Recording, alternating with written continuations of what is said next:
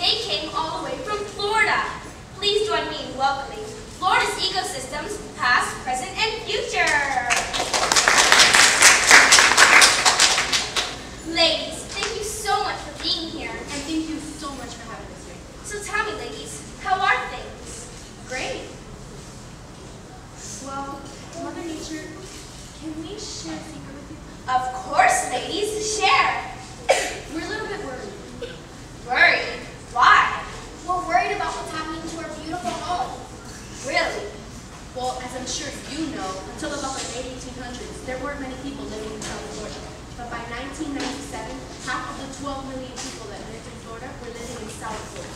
No way! Wait, that means 1 out of 4 Floridians live in their day-to-day county. That's amazing! But why are you so worried?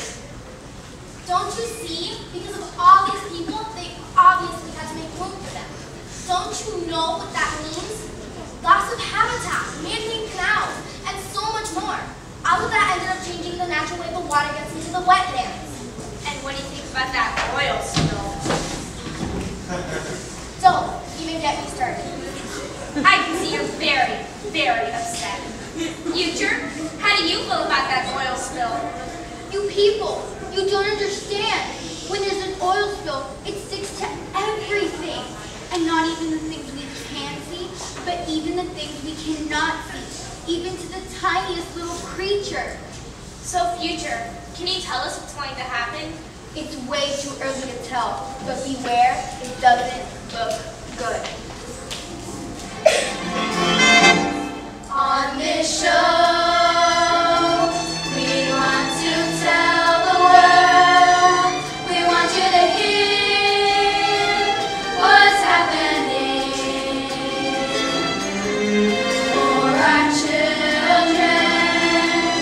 We must keep the world a very good place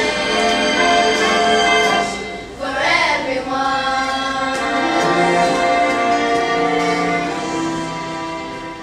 Wow, you've certainly given us a lot to think about.